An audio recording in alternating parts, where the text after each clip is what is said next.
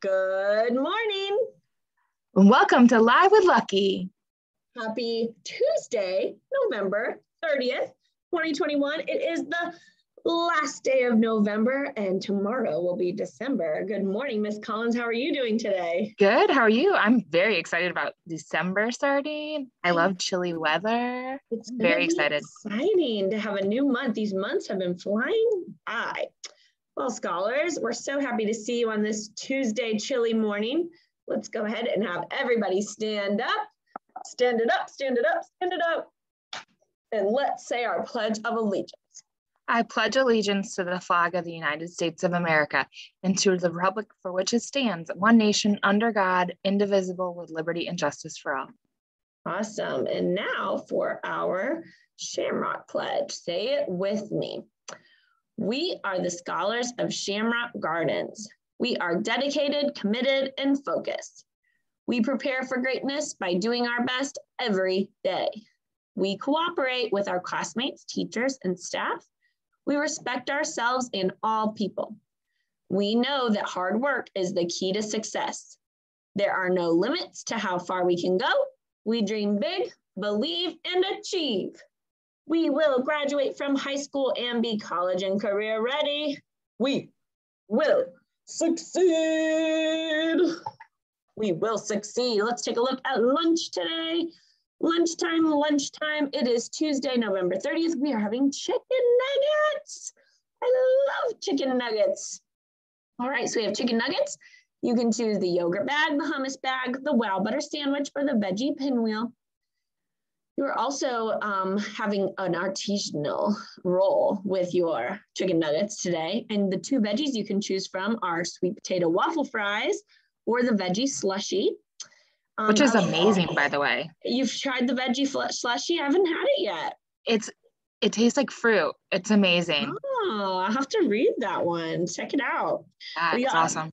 You have a big variety of fruits today. It's fresh grapes, strawberry applesauce, apple crisps, strawberry craisins, raisins, or the tropical flavor raisettes. All right, so enjoy your chicken nuggets and all those varieties of fruits today. Just a quick reminder about those new library hours that started yesterday. I know Miss Mott was very excited to get scholars in the library checking out books. So teachers, just please be reminded that there are only 2 passes per class, and students should not be sent down after 8:05. So thank you for everyone who tried that out yesterday. All right, we've got our 21-day reading challenge going on still. What's going on? We have like poems? 10 days left. So you got 10 more days to get into 21 days of reading and with your bookmarks. And remember, we have lots of fun things to raffle off, like a jersey from the Charlotte Hornets. Oh my goodness. Basketball, like some awesome things. So you better get on it. Yes, make sure you get your signatures and you are reading. Awesome, thank you. Well, it is Tuesday, so it's Character Talk Tuesday. And we have discussed a lot of different character traits that you would expect to see in our student code of conduct. So some of those traits we've talked about so far are respect, responsibility, honesty, caring. And this week, we are going to talk about justice and fairness and what that looks like in a school. So we have 2 graphics here to kind of show you what is justice and fairness. What is fairness here?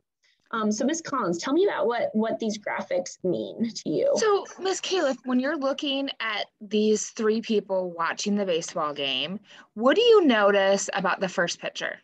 It says equality. Oh, it says equality, equal. Well, I noticed they all have a box and it's the same size. I noticed that this man can see the game really well. Mm-hmm. This little boy can see it okay. He's got just his little chin over the edge. He can see it fine. And this little one can't see it at all. He's just staring at the fence. So then if you look on the right side, the picture with equity, then they're all able to see the game, right? Oh, just making sure that the little boy in the middle or girl has a box to sit on, so he's able to stand a little bit better. And the one on the left or on the right, the last one, has 2 boxes. So they're all able to see and have equity and all be able to see the game equally. And this guy, he didn't even need a box. So they didn't. I know. They took his box away because he had plenty of space to see. Yep, absolutely. So this is everybody having the same thing. Everyone is equal. And that's not really great for all these people. But this is everyone having what they need and they can all enjoy the baseball game. I like that. Mm-hmm. Cool. And I noticed something here in this picture with the tree. Both of these little ones want to pick apples. It looks like it's from the giving tree. They both want to pick some apples, but this part of the tree is a little lower to the ground, so he only needs a shorter ladder. Mm-hmm. This part of the tree is a little higher up, and he needs a taller ladder, but they're both getting what they need to pick an apple at the same time.